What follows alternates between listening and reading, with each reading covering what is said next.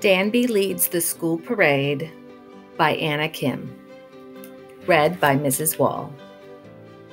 On the first day of my new school in America, my heart beat boom, boom. Mama held me and whispered, "Listen to your teacher and eat your lunch." I said, "Don't worry, Mama, I'll be good today." And I walked through the big red door.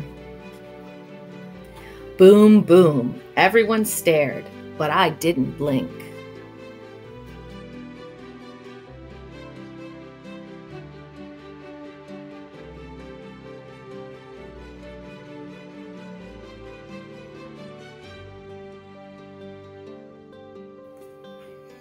The teacher handed me a marker, but I wasn't sure why. Boom, boom.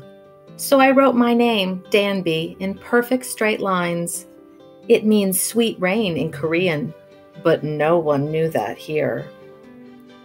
When the music started, I tried dances I'd never seen and games I didn't know.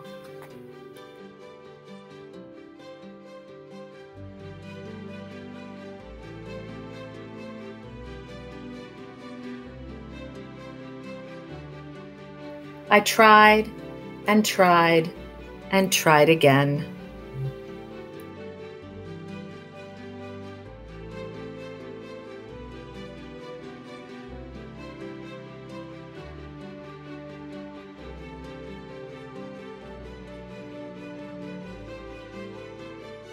But no one played with me.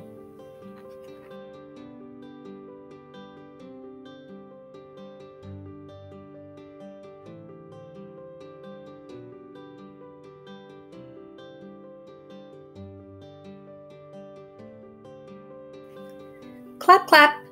The teacher said something and everyone pulled out their lunches. That I knew how to do.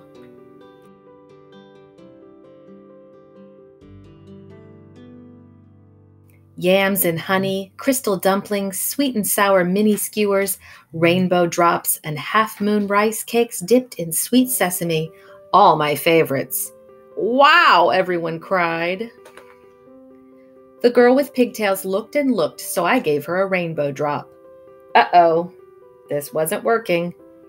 So I showed her how it's done. Everyone wanted to try it too. Click, clack, click, clack. That gave me an idea. Ting! I tapped my lunchbox. Ding! She tapped her juice box. Ting, ding! And then it got a little wild. Boom, boom, boom, boom, tap, tap, tap, tap. Let's have a parade. We took over the classroom and the playground. I had a feeling I might like it here.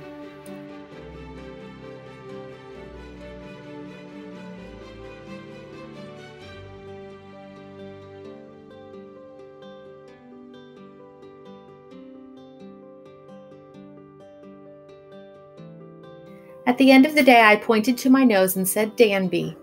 She put her hand on her chest and said, I'm Nellie. Nellie showed me how to write my name in big round letters, and together we wrote our names on our cubbies.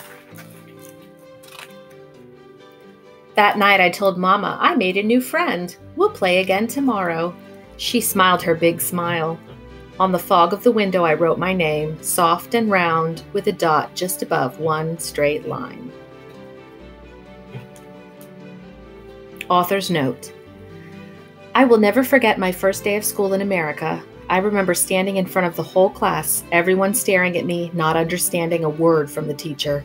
I eventually learned English and grew up to embrace my bicultural identity, but the shock of that first day and the feeling of being an outsider stayed with me. And so when my nieces were born, I looked for fun picture books featuring heroic characters with whom they could identify. If those characters existed, I couldn't find them. And that is what inspired me to create Danbi. There's a postscript to my first day at school. A few months later, my classmate Mia and I became friends. She was kind and gentle, and I remember her smile to this day.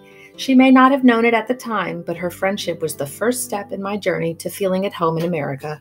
My hope is that in reading this story, children will see a bit of themselves in Danbi and want her as a friend. It is my deep belief that bridging our differences happens one human being at a time, and that once we're connected as friends, we can begin to celebrate our differences.